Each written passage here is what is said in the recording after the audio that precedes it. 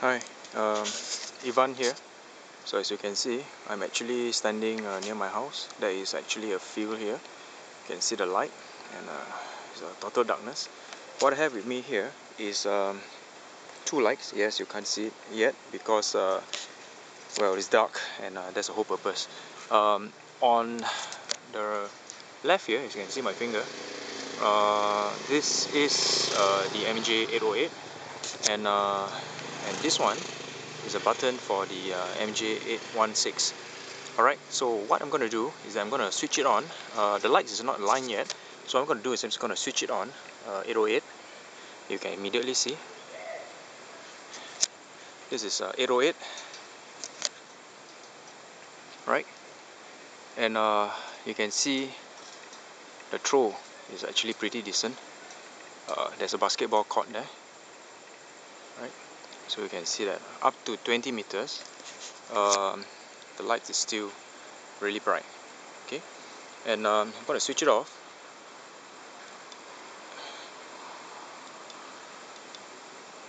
And I'm going to switch on the 816, and here you go. Right, it's not lying. You can see the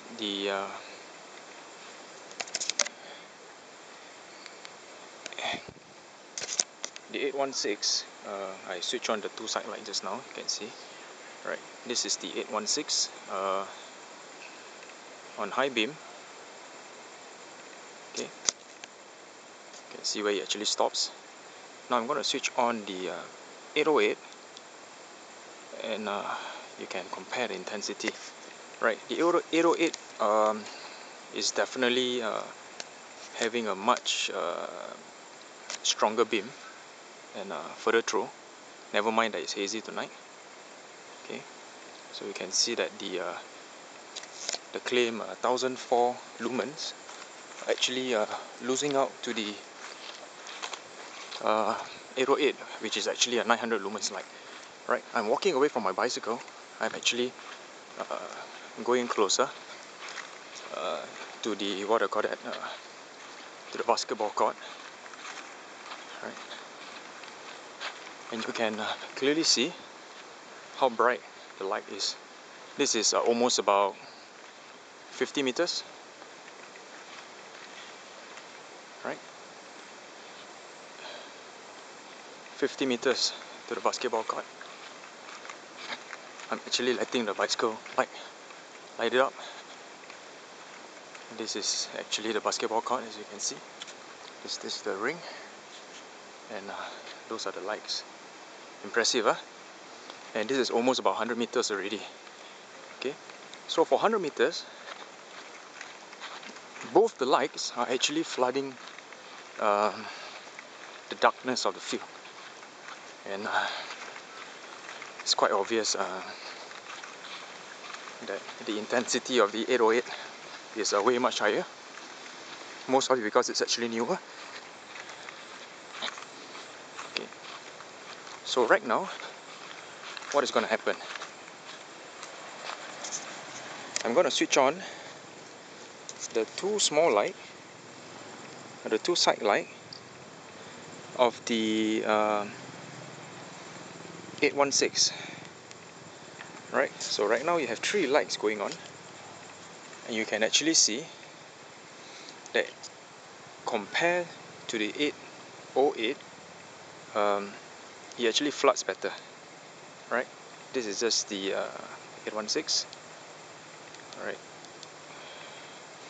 and it's 808, and you can actually see how much difference. One look like this one here looks something like what I call about 4003, and this one looks almost like 5000 Kelvin color.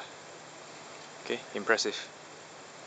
Right, if you were to ask me, frankly speaking, I think the 808 win in the penetration, and the 816 actually win with the spread. Alright, I'll switch it off, and you know instantly what I meant.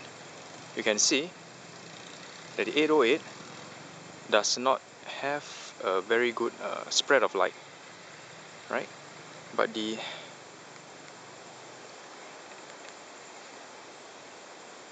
816 together, all the three switch on together, they actually give you a much better flood actually, right? So if you ask me who's going to be the winner, to be very frank with you, I think it's a draw. And if you can afford it, it's actually to have both the lights working for you. And how is that going to happen?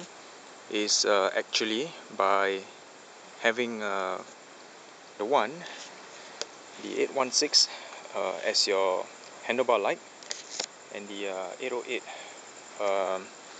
as your helmet light.